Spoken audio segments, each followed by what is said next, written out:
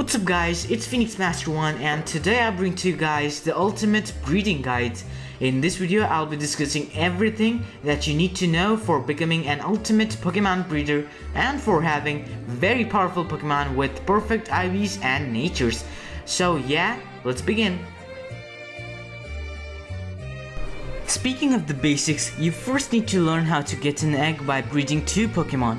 You just cannot breed 2 random Pokemon from your box and then get an egg. You can breed 2 Pokemon only if they are of opposite gender and if they belong to the same egg group. For example, if you breed a male Bagon with a female Axew, you will be getting an egg. And after you hatch it, you'll be getting an Axew from the egg. Also, the Pokemon which hatch from the egg will always belong to the species of the mother, not the father. So if you bred a male Bagon with a female Axew, you will always get Axews from the egg, not Bagons. This breeding was only possible because both Pokemon were of different gender and belonged to the same dragon egg group. By now you must be wondering what are egg groups and how many of them are there. Well, egg groups are categories which determine which Pokemon are able to interbreed. They are similar to types of Pokemon, but a Pokemon may belong to either 1 or 2 egg groups. Egg groups cannot be changed and they are biologically determined. Also, the egg group is preserved by the evolutionary line of a Pokemon. And yeah, there are 14 egg groups till now. Also, if you wanna know which Pokemon belong in which egg groups, just click the link in the video description which will take you to the Bulbapedia's egg group category page. So here, we are done with understanding the basics of breeding. Now you can go to the daycare center on Route 7 where you can breed and get your eggs. Once you have put 2 breedable Pokemon in daycare, you just need to spend some time outside. The Pokemons will take some time to produce an egg, which will depend on how well they get along with each other. Now that you have got your Pokemon egg, hatching it quickly is what you need to learn. Each Pokemon egg has different required number of steps that will hatch it. For example, you will take a lot less time in hatching a Froakie egg than hatching a Gible egg. However, you could make it easy by keeping a Pokemon with Flame Body or Magma Armour as its ability in your party. But the abilities do not stack up. So for example, you're hatching an Eevee egg with a Fletchinder in your team who has Flame Body. You will now only take 4,800 steps for hatching the egg instead of taking 9,000 steps. So you could say that keeping a Pokemon with Flame Body or Magma Armor in your party reduces the steps up to 50%. This is very useful for Pokemon breeders.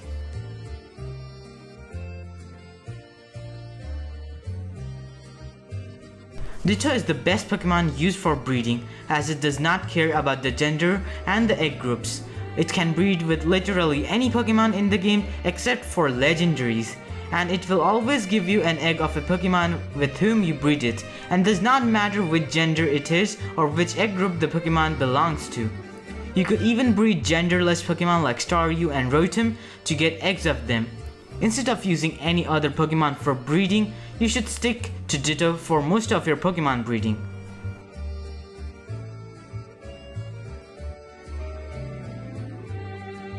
So, now we are done with the basic side of Pokemon breeding. Now let's go to the competitive aspect of breeding. First, I will be telling you how you can get perfect natures and can pass natures from parent to the child. In this generation, there is this mechanic that if you give an Everstone to the parent whose nature you wanna pass to the child, the nature will be passed without any fail. So let me demonstrate this to you with an example. Here I have my modest nature Fletchinder and an adamant nature Ditto. So to have an adamant nature Fletchling, all I need to do is to give this Ditto an Everstone and just breed them. So the Fletchling that I got from this egg is adamant nature now. So as you could see, the nature from the Ditto is passed to the Fletchling without any fail if you give it an Everstone. Getting perfect nature on a Pokemon is very important for a competitive player. If you have any questions regarding this section, make sure to read the description or just ask me in the comments. Without a perfect nature, a Pokemon is most likely gonna fail in a competitive battle.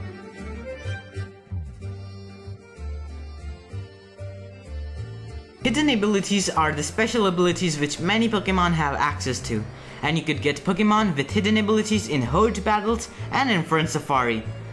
But the real question is that how do you pass these hidden abilities to the child? Well, in previous generation, only females were able to pass down the hidden ability.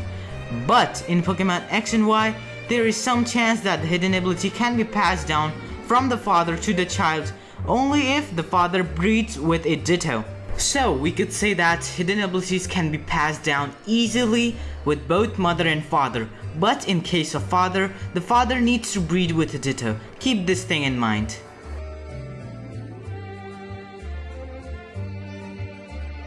Egg moves are exclusive moves which a Pokemon can learn only if it's bred with a specific Pokemon from its egg group. For example, if you breed your Charizard with a Dragonite who knows Dragon Dance, you'll get a Charmander from an egg who will be knowing Dragon Dance. And as of Pokemon X and Y, even males can pass down the egg moves. So once you have got your Charmander who knows Dragon Dance, you can now breed it with a Ditto, and from now on, every Charmander that you get from the egg will be knowing Dragon Dance. So you don't need that Dragonite anymore. So this is how you can learn and pass down the egg moves.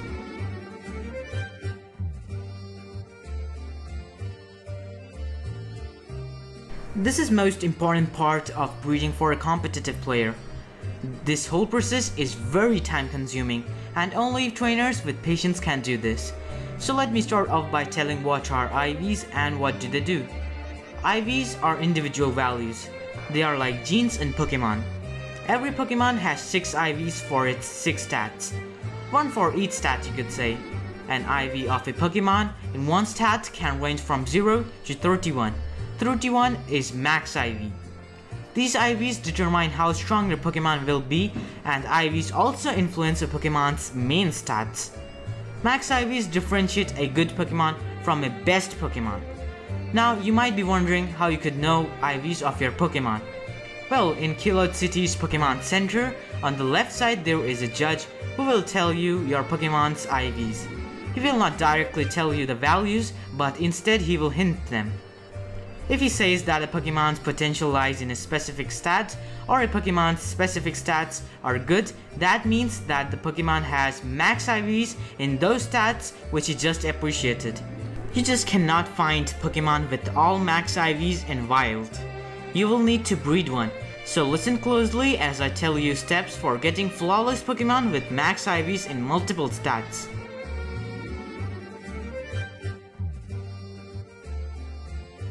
Choose a Pokemon of your choice which you wish to breed. For this video I will be using this Fletchinder, which has Gale Wings and is Adam in nature by chance. I caught this one in Friend Safari. At the end of the day I would like to have a Fletchling as the end product of this whole breeding, which has 5 max IVs, so that I can get a flawless Gale Wings Talonflame.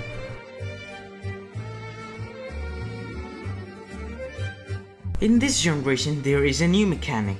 If either of your parents hold Destiny Knot, the parents will pass down whopping 5 IVs to the baby Pokemon. With this item, it has become very easy to chain IVs onto the Pokemon and easily receive a perfect Pokemon.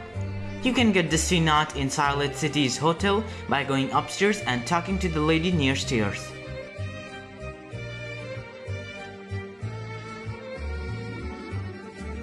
After beating Elite Four, you have access to Keylord City, which is home to Friend Safari.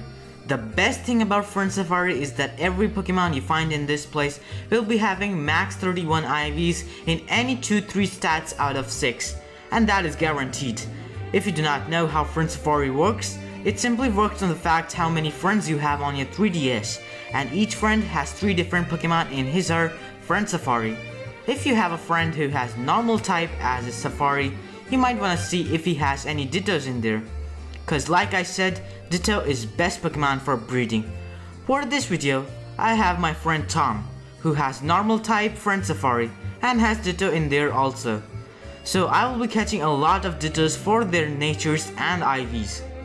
Now I have caught box full of Dittos. I have nicknamed them based on which max IVs they possess. They all have different nature and different max IVs. So I'm gonna be using a Ditto with 3 max IVs. Yeah, you can even find Dittos with 3-4 max IVs in this place, which is pretty awesome. Now what we are gonna be doing is we'll be giving this Everstone to Fletchinder and the Destiny Knot to Ditto. Everstone will ensure the adamant nature, and Destiny Knot will pass down any 5 IVs from parents to our child fledgling.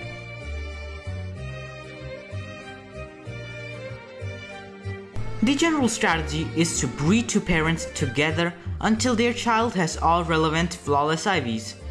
Once that child is bred, breed the child with the final parent until you get your final target.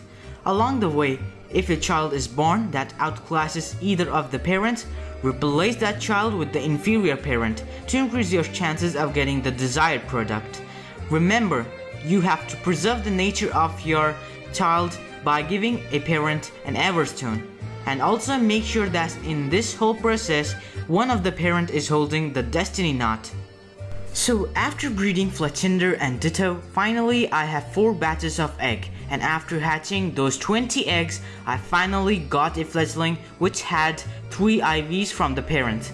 Now what I'm gonna do is substitute this fledgling with the Fletchinder which only had 2 max IVs. I will now have to breed this fledgling and the Ditto until I get a fledgling which has all the IVs from its parents. After breeding fledgling and the Ditto, I got a fledgling after 30 eggs which has all IVs from the parents, except for HP IV. So now we're gonna be replacing the Ditto with this amazing fledgling which has more max IVs than the Ditto. You could now see that the both parents have a lot more max IVs than the initial parents, so Ditto's job is now done. This is how you chain IVs, by replacing the parents with better child who has more max IVs. Now after I have done this, I can ensure that all fledgling that I get by breeding these 2 Pokemon will at least have like 3-4 max IVs. And at some point, I have a good faith that I'll be getting a flawless fledgling. That might even take an hour or so. So I'll see you guys when I get my flawless fledgling. I'm back guys, and after doing this process for like 3 hours and I have hatched more than 50 eggs. So finally I have got a fledgling who has 5 max IVs. So let me show you guys this thing. Okay, so it has max IVs in HP, in attack, in defense, and in special defense and speed as well.